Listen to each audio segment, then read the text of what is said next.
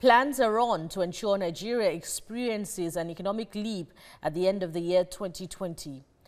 Senior correspondent Ivy Kanu was at the third Moses Orimolade Memorial Lecture, where the Minister of State for Budget and National Planning made this remark. It was a gathering to celebrate what the founder of the church stood for. But national issues took the center stage. Giving the importance to those present, the guests took their seats in the auditorium.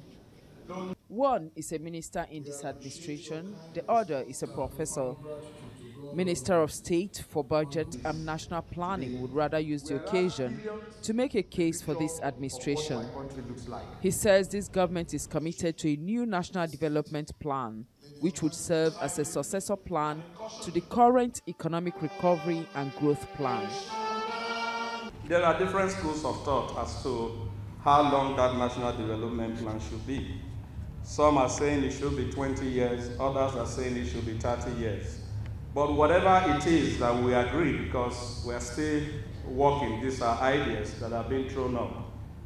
Whether it's 20 or 30, we are going to have several medium-term plans embedded in those long-term national development plans.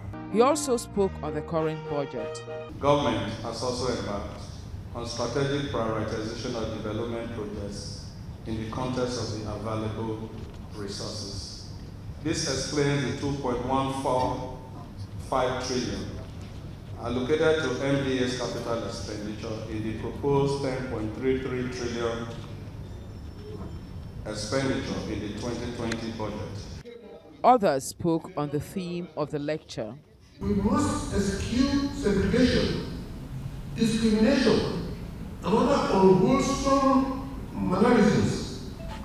If we must overcome the devil and his agents, then we must truly bond together in love, unity, and sacrifice. Disintegration in form of regional autonomy that will ensure sustainable growth of this country.